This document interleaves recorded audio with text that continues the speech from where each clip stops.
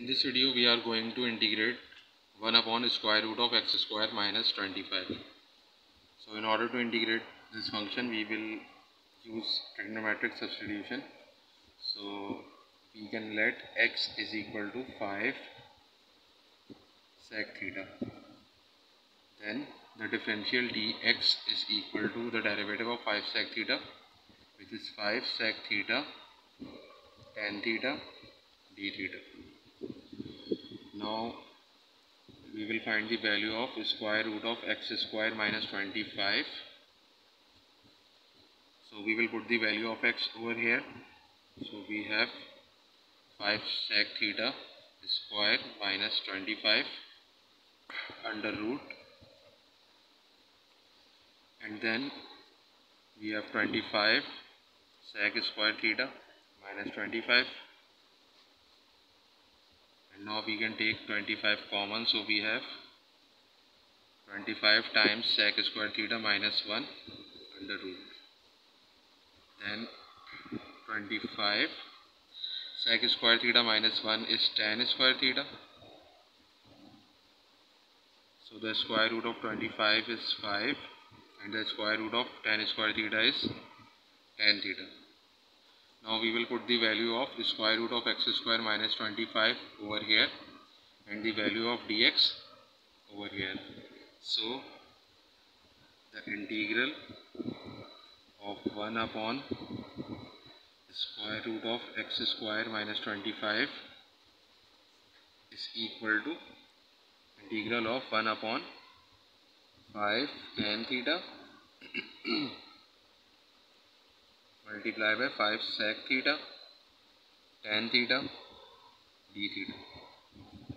Now we can cancel 5 and tan theta, and then we have integral of sec theta d theta. Now we know that the integral of sec theta is ln of sec theta plus tan theta plus c dash, where c dash is the constant of integral. Now we will put the value of sec theta and tan theta. So we will find the value of sec theta from here. So we have sec theta is equal to x upon 5, and here we can see that square root of x square minus 25 is equal to 5 tan theta. So we can take this 5 on the other side of equation. So we have tan theta is equal to square root of x square minus 25 upon 5.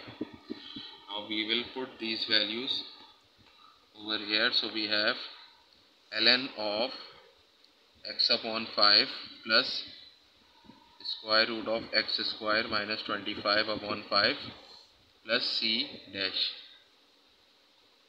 Now after simplifying we have ln of x plus x square minus 25 upon 5 plus c dash.